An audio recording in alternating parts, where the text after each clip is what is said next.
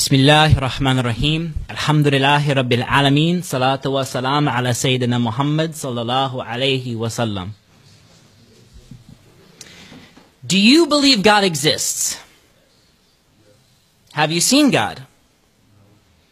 Do you believe God exists because someone told you God exists? Or do you believe God exists because you've experienced God in your life? Well, brothers and sisters in Islam and respected guests, I'm here today to tell you and stand before you and declare that I believe God exists. I believe God is one, alone with no partners. And I believe this because I've experienced God personally in my life.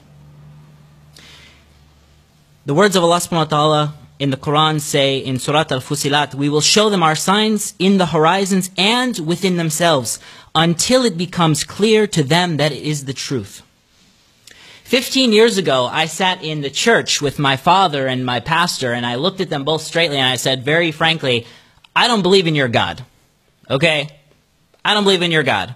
At least, I don't believe Jesus is God. I mean, maybe he was a prophet. Maybe he was a holy man. Maybe he was a myth. Maybe he didn't exist. All I know is, if there is a God, and I'm not sure about that, it wasn't Jesus. And I was very sure of that. Why? Because the Injil, the Bible, tells us this. Jesus tells us about himself in the Injil, verily I tell you the truth, the Son can do nothing by himself. He can only do what he sees the Father doing. Well, my definition of God is an all-powerful God. And Jesus just said he had no power except for the Father. But my church said I should worship Jesus as the Lord of the universe. But the Bible tells us, when Jesus was asked, what is the most important commandment? They came to him, some scholars. He said, what's the most important commandment of all the commandments? And Jesus replied to them, he said, the most important commandment is this. Know, O Israel, the Lord our God, the Lord is one. This is Haram number 1, shirk, associating partners with God. So I sat there in the office with my pastor and I told him and my father, look, I can't be part of your church anymore, okay? I don't even think God exists. God is certainly not Jesus. And you know what? I told God. I prayed and I said, hey God, if you exist, you better send me a sign. You better prove yourself. Otherwise, I'm not going to believe in you. And you know what? I didn't get any sign. So that's it. Probably God doesn't exist. Have a nice day. Thank you very much, but your religion is not for me. So I thought he'd get really angry with me, right? I thought he'd, scream and shout at me and maybe kick me out of his office and say, get out of here, you darn blasphemer, but he didn't do that. He looked at me, and I still remember his face as he looked at me with very, very calm eyes.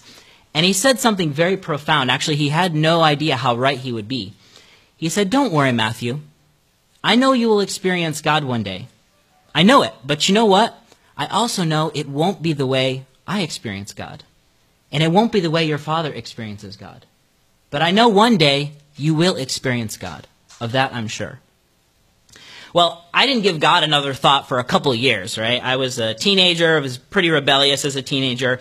And one day my dad sat me down for a discussion, and he said I had two choices: quit smoking pot or get out of his house. So I got out of his house. I got my own apartment. I moved out on my own.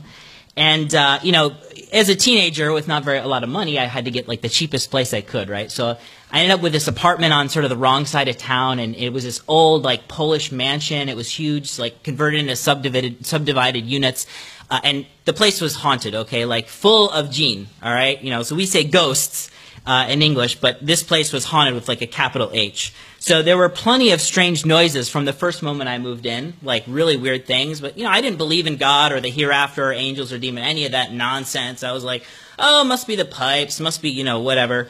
And then during my first week in the apartment, I was woken up at 3 in the morning with this knocking on the wall. I was like, that's weird, maybe someone's trying to get into someone else's apartment. So I was getting a little nervous. This is very weird, right? But the knocking continued. So I started to get a little scared. I was like, what's going on? So in my mind, I'm trying to rationalize these things okay, what could it be? Could it be the wind? Could it be this? Could it be that? And I couldn't explain it. And the weird thing was, this knocking kept getting closer and closer and closer to me. It went all the way down from one side of my apartment all the way into my bedroom. On the wall. Again and again. Until eventually the noise was right behind my head. Now, it's no understatement to say I was absolutely terrified. I was like sitting up in bed, completely stiff and like, oh, what's going on? You know, my hair was standing up, and you know, the noise was right behind my head, and it was knocking and knocking, and finally it stopped. I was like, oh, whew. I was very relieved, right? So I laid back down in bed, and I said, oh, thank God. I was like, wait a second, I don't believe in God. Yeah, it was just some, you know, whatever, it was the wind or something. And then crash! The window of my room slammed shut right in front of my own eyes. There was no wind, not even a breeze. I was terrified. I jumped out of bed, threw on my clothes, grabbed my cell phone, you know, raced out of my apartment, and who's the one person I called? I called my dad. I said, Dad, you gotta come get me. I can't sleep in my apartment tonight. It's haunted. There's, you know, demons, da-da-da-da. Like, so thank God I have a very patient father. He just kind of sighed. Okay, where are you? I'm coming. I'll pick you up. And so he came and picked me up, and on the way back home, I remember something he said to me.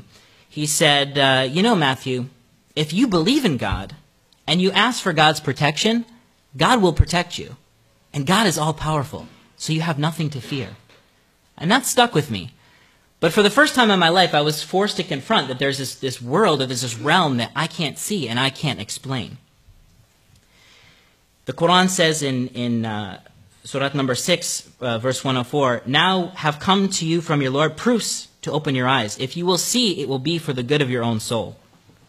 So a year or so later, I started researching other religions. I thought, okay, maybe there's this other realm. And I was kind of looking for something.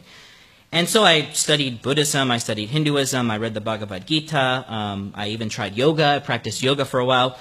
But for some reason, I was drawn back to the Bible. Maybe because it was familiar.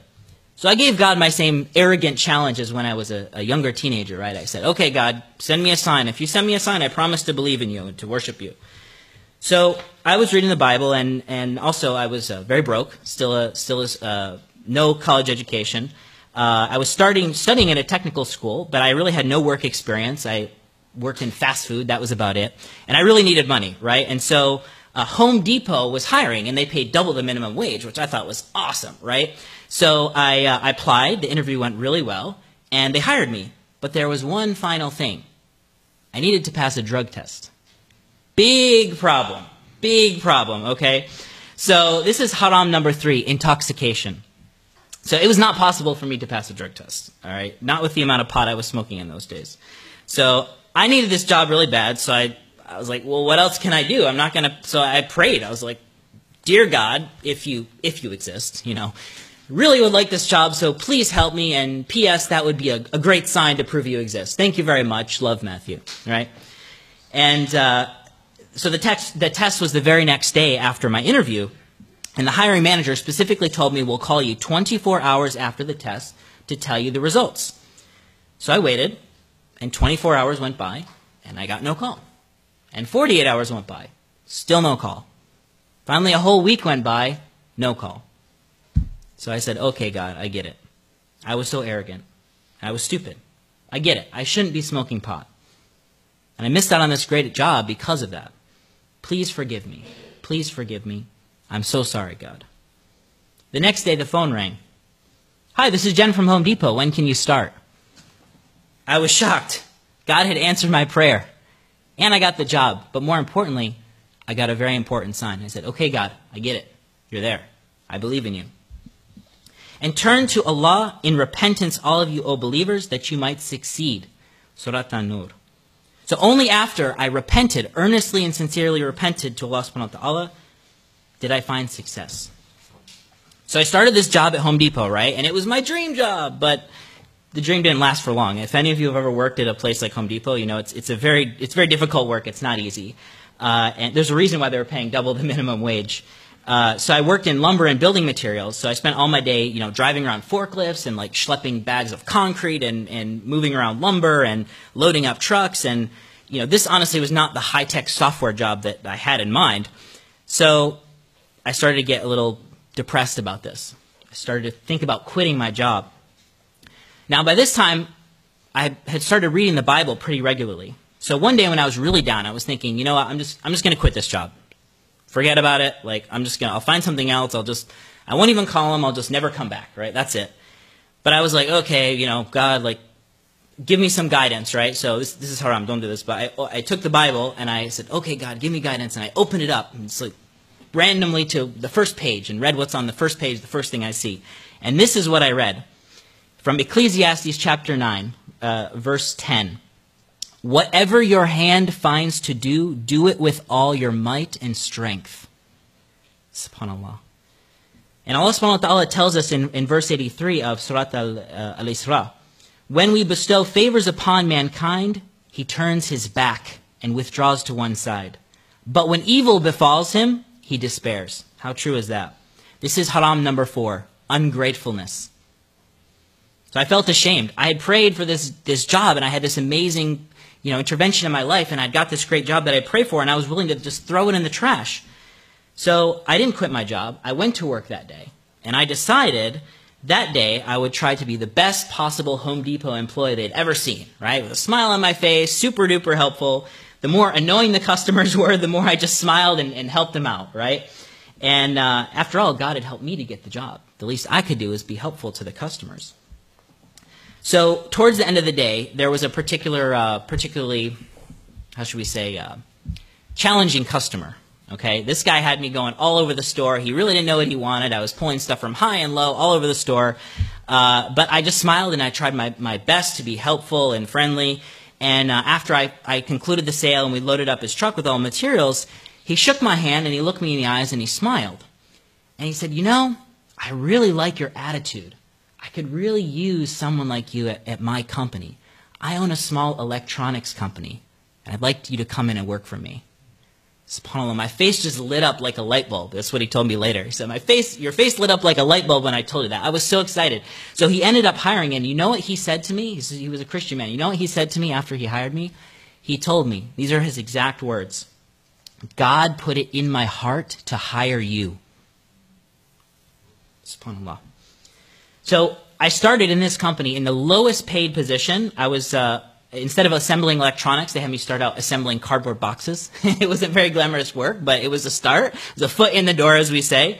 But within 2.5 years, I'd been promoted and promoted until eventually I was managing the largest group within the company, with a team of 5 working for me.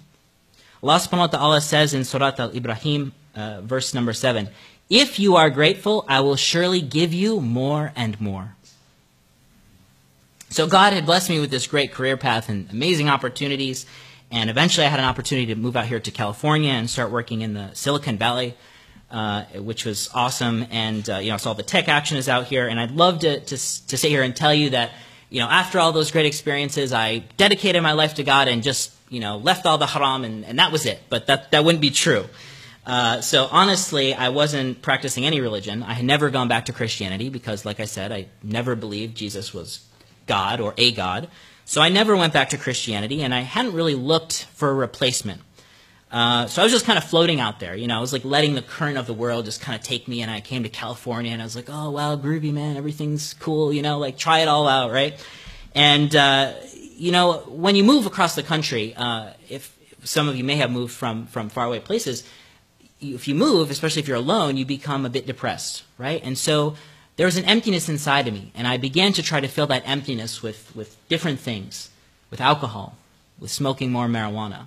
And then there were California girls also.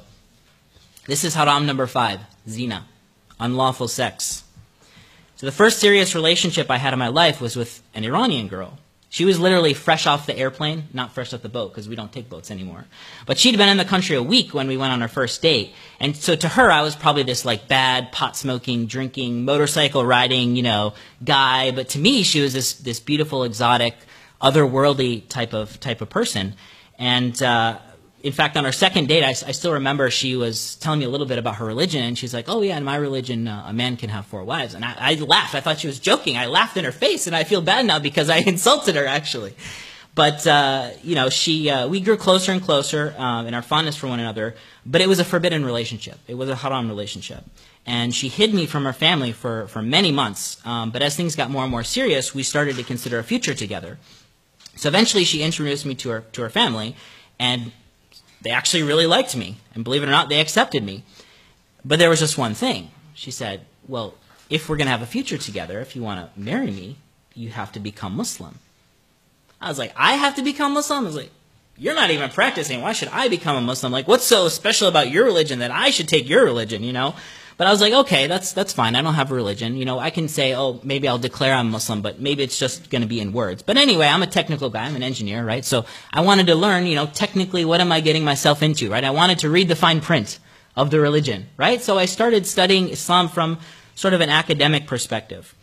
So, you know, I started to study Islam, and actually my mom was very supportive. She bought me a DVD lecture series on Islam. It was sort of a very academic study of Islam, and I started really enjoying what I was learning. The more I learned about Islam, the more I realized, wow, this is kind of already what I believe. This is great. And it's, you know, Islam seemed like what I already believed. But this part of my story doesn't end the way you might be thinking, because in 2011, we went to this Valentine's Day party, and when we left the party, I noticed the way she was looking at another guy, and within 1 week, we had broken up. It wasn't the right match. It was not the right match. So this future we've been dreaming and planning for together was instantly torn apart, right? And we were both really torn up about it. But, you know, I felt in a way like a part of my identity had been taken from me. And, I mean, I'd even learned Farsi for this girl, right? I actually speak semi-fluent Farsi to this day. And, you know, all that was sort of taken from me. And I was still reading Quran and learning about Islam. And I thought, you know what, I'm just going to continue doing this. You know, I'm interested in this. I'll just continue learning. So in my heartbreak, I sort of drew near to Allah subhanahu wa ta'ala in learning about Islam. Surely by the remembrance of Allah, our hearts set at rest. In Surat Al-Ra'd. So I wasn't looking for religion. Again, I was looking for comfort. But the more I learned about Islam, the more comfort I found. And the more beautiful I realized that Islam really was. And then one night I had a dream. This wasn't an ordinary dream. This was a very, very vivid dream. And in this dream, I was praying salat in a masjid, in community, in jama'ah. And when I made sujood, I had the most amazing feeling come into my body. A feeling of taqwa, or God consciousness. Brothers and sisters, I cannot describe the beauty of this feeling. I felt it in my heart. And that was it. When I woke up, I said, this is a clear sign. I accept the religion of Islam. I'm Muslim now. I believe, God, you are one alone with no partners, and I believe Muhammad is your messenger. That was it. That's how I became Muslim. Allahu Akbar. So the easy part was over. Right? I woke up, I was like, okay, I'm Muslim now. All right. But Islam is not just a religion of faith. Right? Islam is a religion of action. So the problem was for me, my original study of Islam was like an academic exercise. I didn't know the practical aspects of Islam. For example, I knew there were 5 daily prayers, but how should I pray? Like, what do I actually have to do? You know, I knew there was something, you know, I knew I should wash before prayer, but how do I wash? What do I wash? When do I wash? Right? All those practical aspects. What about going to the masjid? If I go to a mosque, what will they say? Will they believe I'm Muslim? Will they think I'm a spy? Like, I don't know what the Muslims think about Americans who become Muslims. I have no idea, right? So, believe it or not, I was so afraid to go to a masjid. I was a Muslim for an entire year, and I didn't go to a masjid because I didn't know what to do. So, you know, this personally didn't happen to me, but I heard a story at a local masjid here, not this one, in the Bay Area, and they had a halaqah and a dinner, and there was a new revert to Islam. A brother went there, and they were having the dinner, and now this brother was left-handed, and he ate the food with his left hand, and someone who was not maybe a very learned person said, "Brother, don't you know that's haram? The food is in the hellfire," and was like yelling at him. And this is his first time in a masjid. Do you think he came back? No, he didn't come back to that masjid. Who knows what if he stayed with the deen or not? I don't know. Alhamdulillah, this didn't happen to me. But you know, they never saw that brother again. But these brothers and sisters in Islam are the things we struggle with is reverts to Islam when we enter Islam. It's the practical aspects of the fiqh, right? And so I'll tell you about my first time at a masjid. So I went to Tawheed here up in San Francisco. And I had started kind of figuring out how to pray. I hadn't memorized Surat al-Fatiha yet, but I kind of knew the basics. But not really. I was still very uncomfortable. And no one greeted me when I first went in, so I just kind of like went in the masjid and like sat there. I was like, okay, what's going to happen? They're going to kick me out? Like, alhamdulillah, a brother came in to pray. It was sort of in between prayers. And a brother came in and he said, oh, brother, have you prayed yet? I said, no, I haven't prayed yet. He said, okay, let's pray together. You lead. And I said, oh, I'm sorry, I can't lead. He said, why not? Go ahead, lead. I said, no, I can't lead because I don't know how to pray. He said, okay, no problem, I'll show you. Which is great. He very simply showed me, he made it very simple for me. He said something like, okay, all you need to do is follow me, follow the leader. Okay, that's easy. He said, every time I say Allahu Akbar, you say Allahu Akbar too. It's like, okay, I know what Allahu Akbar means. Okay, I'm down. Sign me up. So he led me in prayer, and we prayed together, and then after he talked to me for a little bit, and it was very nice. And he didn't go into too much detail. He just gave me a very nice explanation, alhamdulillah. So this was my first experience in a masjid. And also I can say YouTube also helped me enormously in the early days. May Allah subhanahu wa ta'ala reward all the people doing dawah on YouTube. It's a very, very good resource. But the basics of spiritual practice are sort of only one side of the equation, right?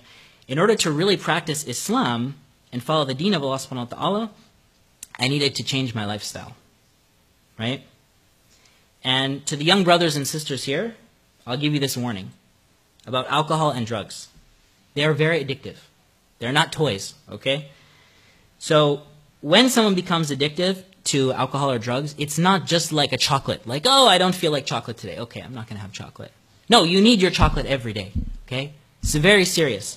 So it's very hard to leave those things. And the other thing about drugs and alcohol is you don't realize it, but when you're someone who's a pot smoker or a drinker, you start to surround your community, becomes all your friends and all the people who you hang out with are only people who use those substances, right? If you're a drunk person and you're with people who are not drunk, you don't feel good. You realize what you're doing is not great, and you realize you sound stupid, and it's not fun, right? So what you do is you start to surround yourself with only a group of people who do what you do, right? So addiction is hard enough in itself, but also distancing yourself from the people who are potentially leading you back to the haram, right? That's very important. So I'm sure most of you are familiar with a story that's recorded by Imam Bukhari in his book of Sahih Hadith. So there was a man who he'd murdered 99 people. Nodding your heads if you've heard this hadith. So the man had murdered 99 people. He went to the masjid. He talked to a man of knowledge, and the first person he talked to really didn't grasp what he was saying, and he said, "You murdered 99 people? No way! You can't be forgiven." And so he said, "Okay, I'll just make you the 100th person then." And he kills the guy, right? And then he talks to another person, and the person says, "Yes, you can be forgiven, but my suggestion: you have to leave the people you're hanging out with, right? You have to go to a new neighborhood." And there's different narrations of how the story ends, but he dies halfway to making his journey to his new home, and Allah subhanahu wa ta'ala grants him Jannah because he made the niyyah, he made the intention, and he started on his journey to leave these friends that were bringing him back to the haram. So this is very important, and it's not easy. But the point I want to emphasize here is you need to surround yourself with good people who have a positive influence on you, because the people you hang out with will have a major influence on you. And so a year after embracing Islam, I was still struggling with intoxicants until one day when I was praying salat and I made sujood, Allah subhanahu wa ta'ala showed me the shame of all the money I had wasted and all the time I had wasted and all the intellect that I had squandered on being intoxicated for so much of my life. And I was so ashamed. I was so ashamed. While I was still in sujood, I cried and cried, and I said, I'm so sorry, I'm so sorry. I said, never again, I swore, never again will I touch intoxicants. And alhamdulillah, brothers and sisters in Islam, I can say to you today, since that time I have never gone even near to intoxicants. Allahu Akbar. So, alhamdulillah, I kept true to that promise. And honestly, I can't begin to describe how much better, how much happier I am in my life overall.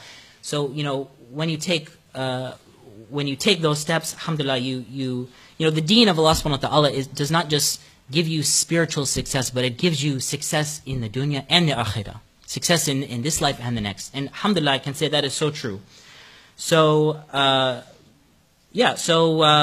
one area I had success in was my career, alhamdulillah. So I actually ended up starting my own tech business. But I had a problem with cash flow. Cash flow is like, you sell some products and you get paid later, right? So in my business, I had this problem with cash flow. I was selling products but getting paid a long time after. So I talked to my non-believing business advisors, and they said, "Oh, just go to the bank and take a loan. That's it. It's easy, very easy." I said, "Wait a second. I'm following Islam. I can't just take a loan and pay riba, right? Riba is haram. This is the next haram." So I was like, "What do I do?" Right? So what did I do? I went back to YouTube.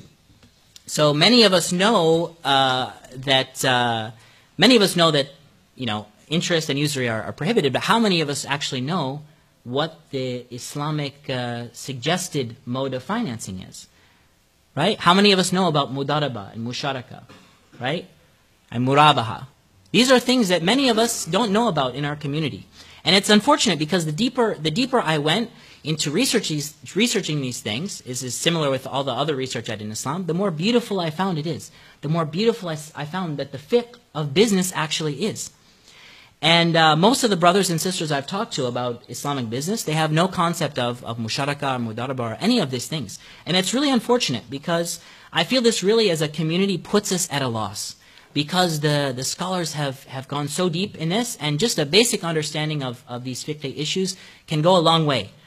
SubhanAllah, like, the deen and the fiqh of worship is something that influences every day, right? Praying 5 times a day. But also every day we go to the store, we conduct business, we have a job. So we have to make sure that those things that we're doing in our life every day are also following the deen of Allah subhanahu wa ta'ala. So, I made it my decision and my mission to help Muslim businesses to get financing in a halal way using these principles of mudaraba and musharaka. And that's why I created my company Blossom. Our website's blossomfinance.com. Happy to talk to any of you about that. But thank you so much for inviting me, and jazakallah khair for the organizers, and I'm happy to answer any questions about anything I've said or in general anything about my journey to Islam, inshallah.